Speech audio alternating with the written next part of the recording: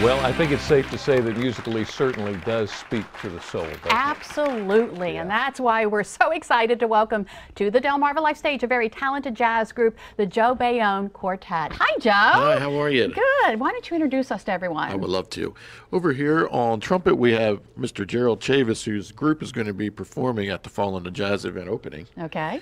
We have on organ Mr. Todd Simon, and over here on drums, Jarvis Barnes. All right. Now, Joe, you are actually the president of Delaware Charitable Music. I am. What does that organization do for Delmarva? Well, what we do is we bring cultural awareness and we promote two American original forms of music, jazz and blues. Nice. All right. And you got an event coming up. Yeah, we got an event. We partnered with Del State this year. We're growing. And the purpose of this event is it's Fall in the Jazz, and we do it once a year. And the monies raised for this will allow us to bring student workshops into the school. We hire national and regional musicians, and they come in and work with the kids at any age level, elementary, middle, high, or college. Nice. Give us the where and when.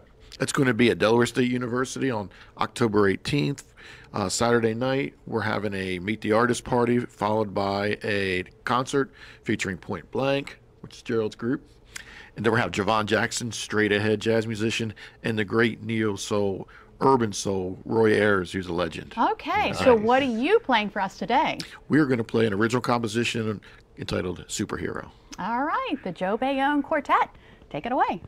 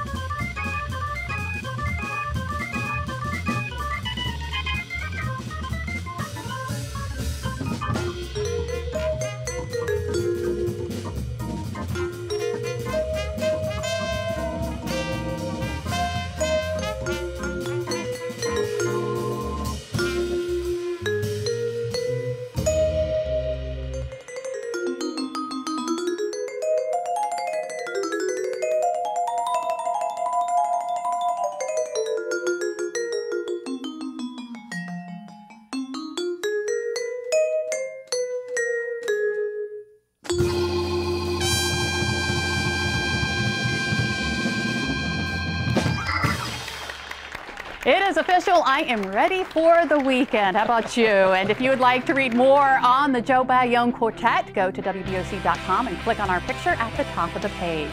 Stay with us. The Joe Baione Quartet takes the stage again next for an encore performance. Delmarva Life. We'll be right back.